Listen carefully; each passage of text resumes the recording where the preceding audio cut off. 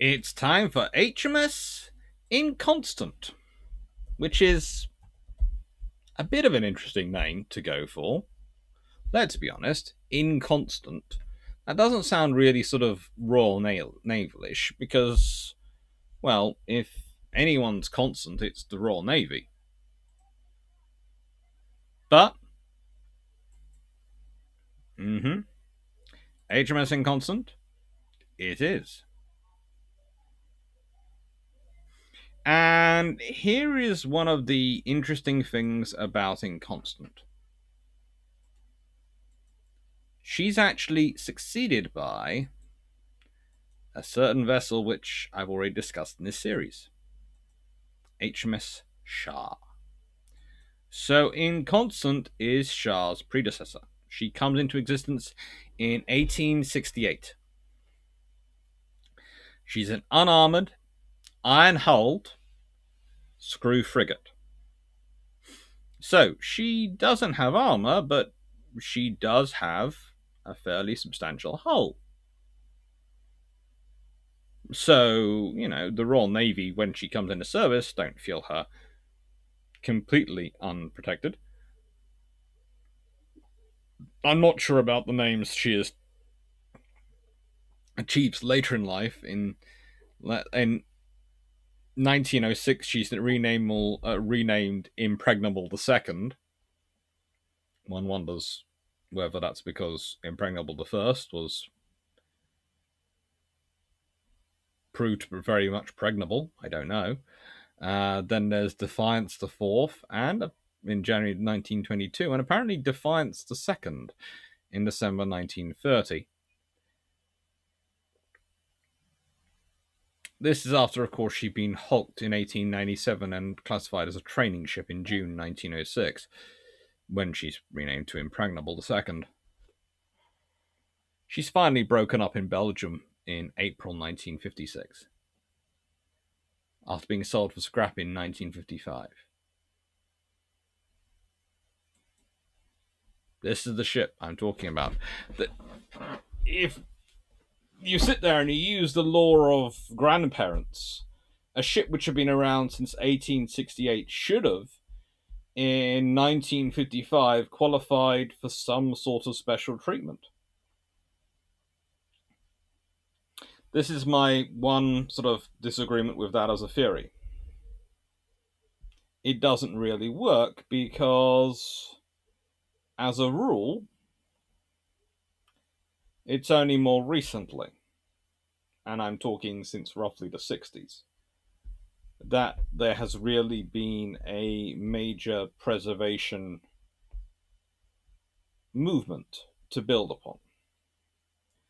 Yes, Victory and others did survive for quite a while, but Inconstant is not a ship without a career. She was intended as the first of 6 fast, unarmoured frigates, designed by the chief instructor of the Royal Navy at the time, Edward Reed. They were being built in response to the fast wooden American Wampanoag class frigates. Only 3 were built. Why? Because, well, the American ships proved to be so beautifully flawed, just so good at them, that the British didn't really feel threatened anymore. So they decided that these ships were too expensive, and so they stopped building after 3. It happens. It happens. She's powered by a John Penn & Sons 2-cylinder trunk steam engine, which is always a fun thing to fit on a ship. And this all drove a 23-foot diameter, that's a 7-meter diameter, propeller. Yeah, this ship is interesting. So here are her stats and vitals. Tonnage, 4,066 tons burthen. Yep. Burthen. Displacement 5,875 tons, or 5,782 long tons. Length 337 feet 4 inches between the perpendiculars, or that's 102.8 meters. Beam 50 foot and 4 inches, or 15.3 meters. Draft 25 foot 6 inches, or 7.8 meters. 11 boilers were needed to supply the single trunk steam engine. This is why she has 2 funnels. She has 11 boilers.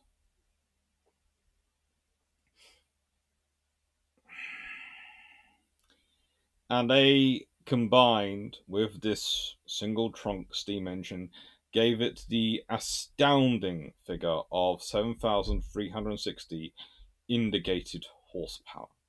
Yeah. It's a ship. It's just... This is the trouble. I've spent most of my day talking about and writing about things which measure horsepower in tens, if not hundreds of thousands.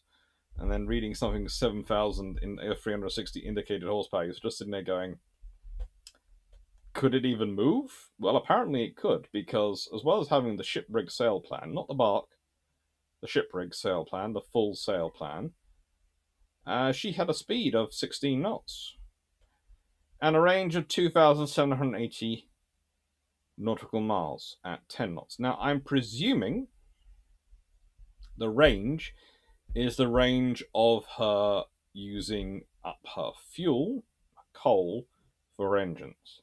Because a sail ship doesn't really have a limiting of range. But the fact is, some of the books where I read these stats don't make it clear, and those stats are, to an extent, an aggregate of 3 different sources. Which is always fun when you're putting it together. Complement, 600. Armament, 10 RML 9-inch guns and 6 RML 7-inch guns. Now, the 9-inch 12-ton guns are really quite cool. You can find one that's in firing condition in Simonstown in South Africa. So if anyone's watching from South Africa, you can go and find one. There's also a Mark III gun at the Hurst Castle.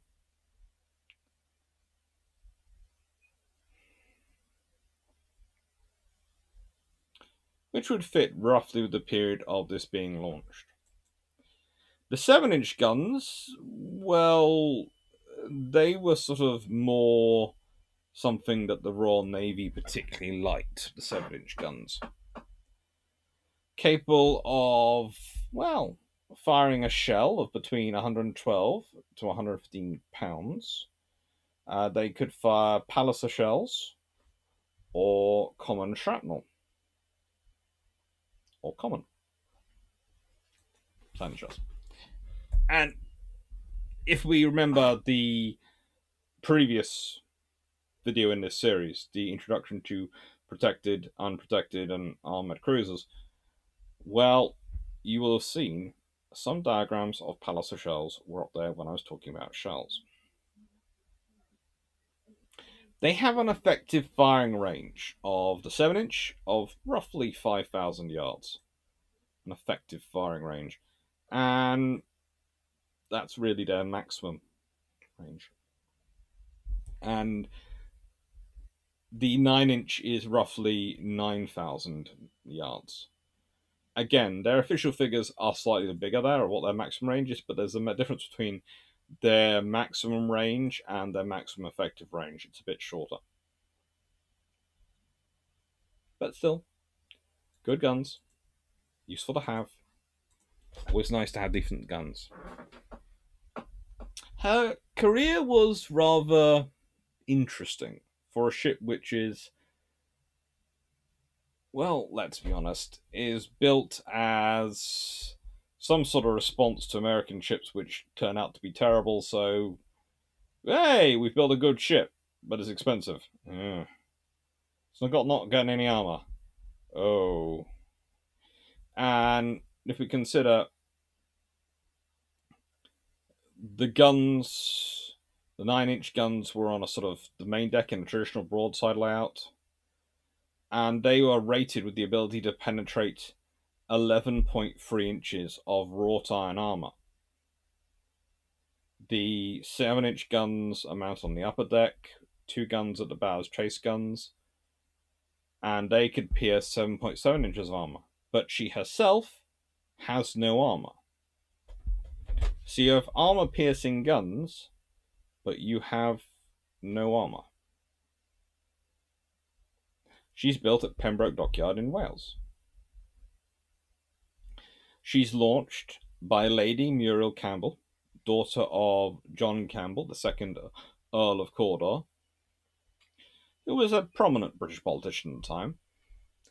She then transfers to Portsmouth Dockyard for fitting out and finishing, and is commissioned in August 1869 by Captain Elston Doyle Darwin Alphen for duty with the Channel Squadron, which is a prestigious posting. Not quite as prestigious as the Mediterranean Fleet, but still a prestigious posting.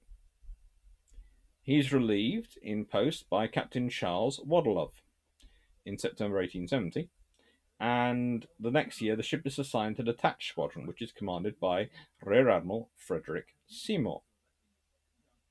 This squadron goes to visit ports in Scandinavia and then arrives in Spithead in 1871.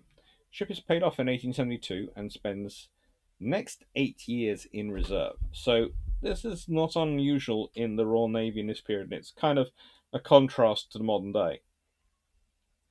You know you need warships in wartime. You know you need a lot more warships in wartime than you need in peacetime. So what do? Well, we run them around and then go off. Stick them in a nice place, decommission them, make sure they stay there and they're looked after, maintain them, care for them, and then get them out when you need them. In 1880, she's recommissioned. So she's commissioned first in 1869. She'd been laid down in 1866. So we would normally stretch her date of birth to when she's launched, which is 1868. So according to that, 1868, she's been in service for 12 years. But 8 of those years, she's been in reserve doing nothing. See, she's recommissioned by Captain Lord Walter Kerr. And this time she serves as the flagship for Vice Admiral Seymour of the Mediterranean Fleet. So yes, Frederick Seymour has remembered Inconstant. He liked Inconstant. He's going to command Mediterranean Fleet, which is the most prestigious posting you have at the time. And yes, he has requested Inconstant. So from August 1880 to October 1882, she is wandering around. She's also, at this point, assigned to the Detached Squadron, this time as the flagship of Rear Admiral Richard Meade, the 4th Earl of Clanwilliam. When he gets sick in Hong Kong and is replaced in 1881, he's Sir Francis Sullivan, who replaces him, continues on at the using Inconstant as his flagship. And remember, the Detached Squadron is the squadron which the Royal Navy is using for going around the world and going, hello, so you haven't listened to the local naval authorities. You see this amount of firepower turning up on your doorstep. Do you want to pay attention now, or shall we start firing something? Inconstant's captain this time was a guy called Captain Charles Penrose Fitzgerald. And the Detached Squadron all actually left Spithead in October 1880. The mission being to circumnavigate the world. They wouldn't return till 1882.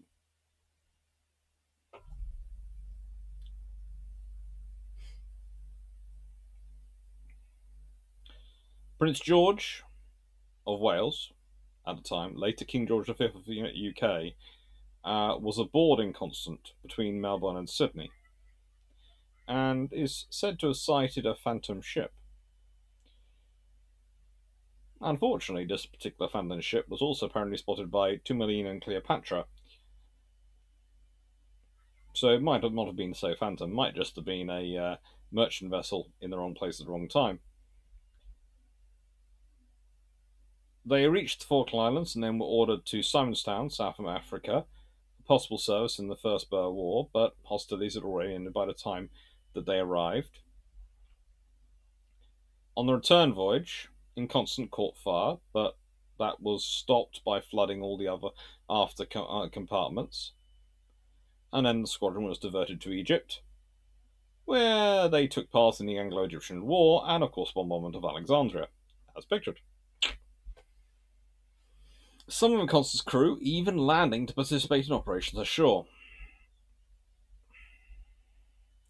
She is reduced to reserve again on their return in 1882, becomes an accommodation ship for the overflow from the barracks at Devonport in 1897, taken out of service in 1904, becoming a gunnery training ship in 1906, assigned to the boys' training establishment, Impregnable, and is renamed various versions of Impregnable in 1907, then Defiance in January 1922, when she's transferred to Torpedo Training School at Plymouth, which is, of course, Defiance. And, as mentioned, sold for scrap and ends up going to the Breakers Yard in Belgium. She was, at that point, the second to last Welsh-built naval vessel afloat when she was broken up. Second to last.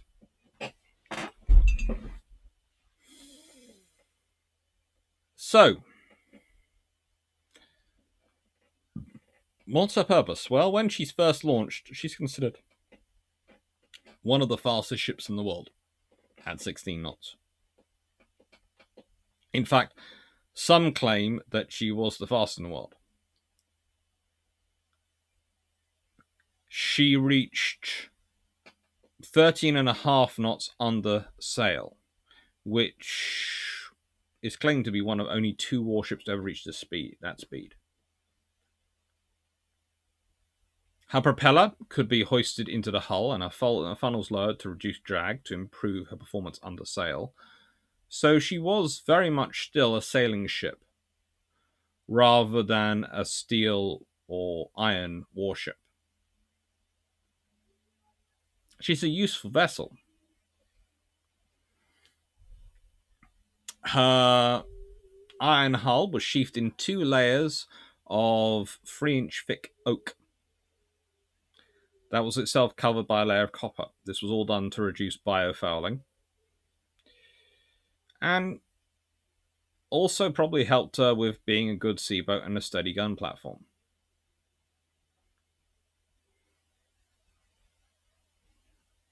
She is a very capable warship.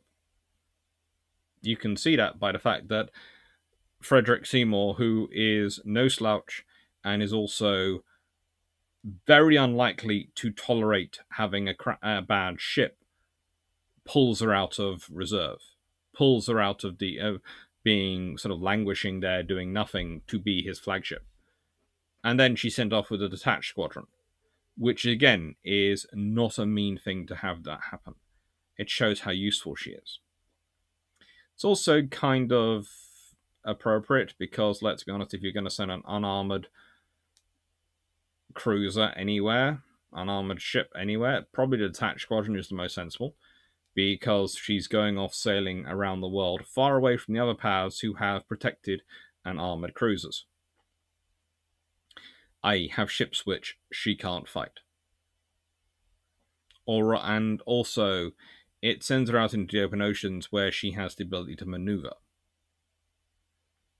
Those are advantages.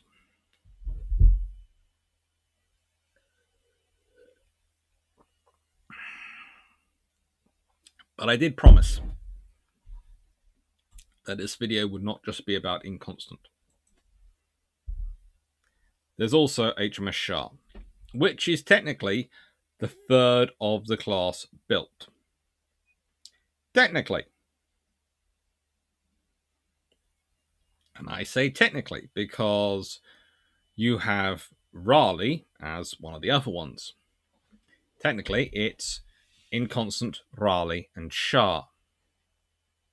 Now, Inconstant is built by Penrith Dockyard, Raleigh is built by Chatham Dockyard, and Shah is built by Portsmouth Dockyard.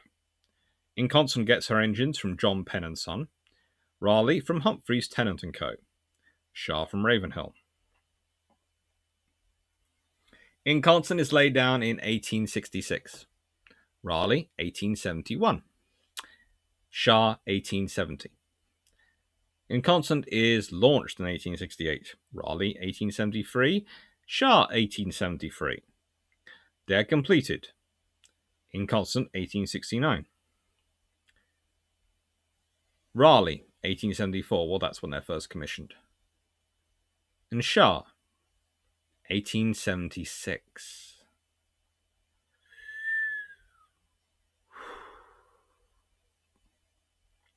Now, there are some interesting details on costs. Brassey's gives hull costs, machinery costs, and total costs, excluding armament. And this is from the 1887 manual. The total, excluding armament, is £213,000, roughly, for Inconstant, £193,000 for Raleigh, and £235,000 for Shah. Shah, though, is armed with two 9-inch rifle muzzle loading guns, RMLs,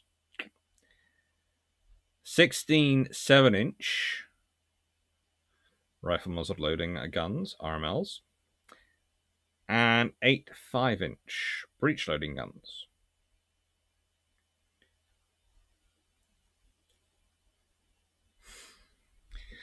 She is in service for 3 years in 1876 when she's deployed as flagship for the Royal Navy's Pacific Squadron under Admiral de Horsey, relieving HMS Repulse, which had been out there. This is the vessel which, along with HMS Amethyst, a corvette, fights the Battle of Picochet. The two unarmoured British ships have to keep clear from the Hussars' turreted guns. They have to keep clear so they don't get sunk themselves. And although Shah was considered at the time the fastest battleship then afloat, being capable of 16 knots on engine power, the smaller Hussar proved more manoeuvrable in the shallow waters. And Shah fires the first ever torpedo launched in anger, but it's missed. Misses, I said.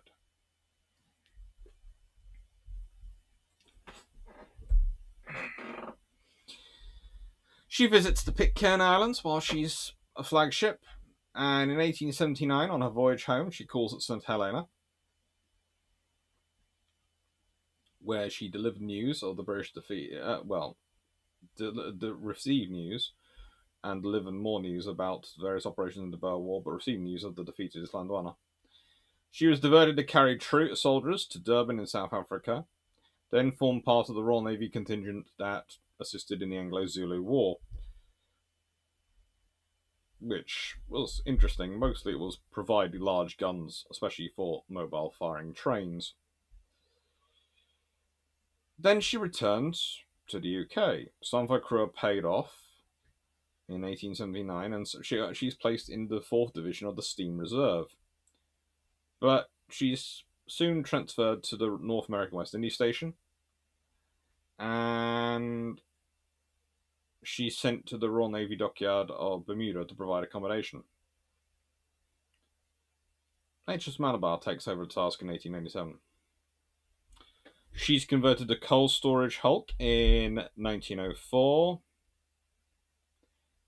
but the hulk is sold in 1919 and it's wrecked in. There is an interesting dispute over what happened next. But we do know her mast survived. Being iron, they were deemed to be a lighter, more durable replacement for the wooden mast of HMS Victory. And they were fitted to Victory when she was dry docked in 1887. And they survived to the present day.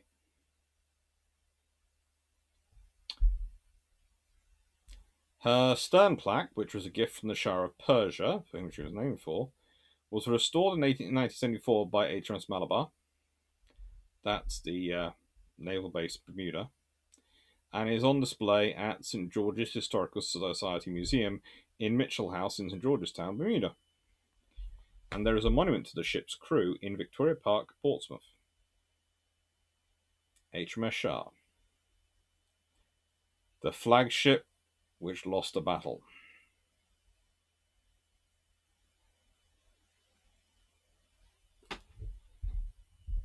And what else we got coming up? Oh, 2nd of September, 5 ways to fix the fleets of World War II, 1939 to 1940. And I think when this goes live, I will probably be on Armchair Admirals. So what's the question going to be? Should it be about Inconstant? Should it be about Shah? Should it be about unarmored cruisers, protected cruisers, unprotected cruisers, or armored cruisers? What should be the point?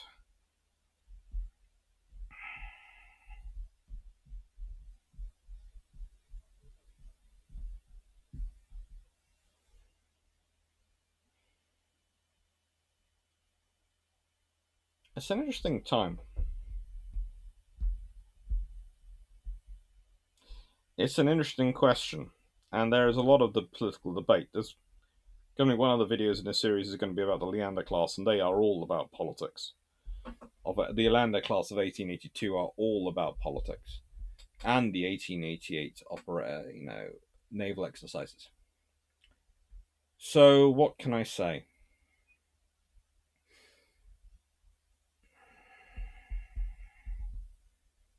What's a good question? Well, I had one in mind, and I think I'm going to go with it.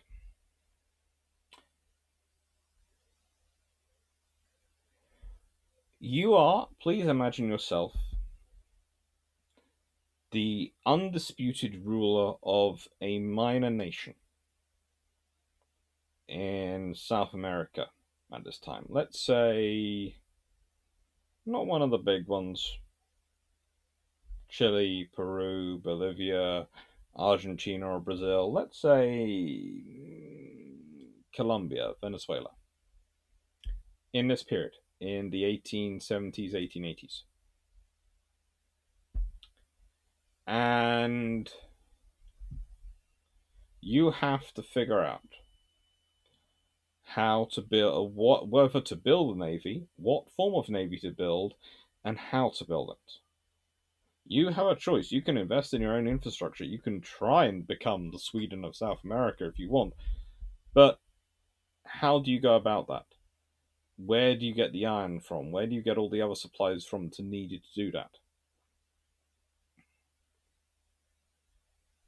It'll be interesting to hear.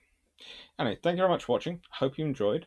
I'll be announcing the winners of the Patreon choices on the 2nd of September. So don't expect this to change anytime soon, because I'm going to record these videos and then check the results. Thank you very much for watching. Take care.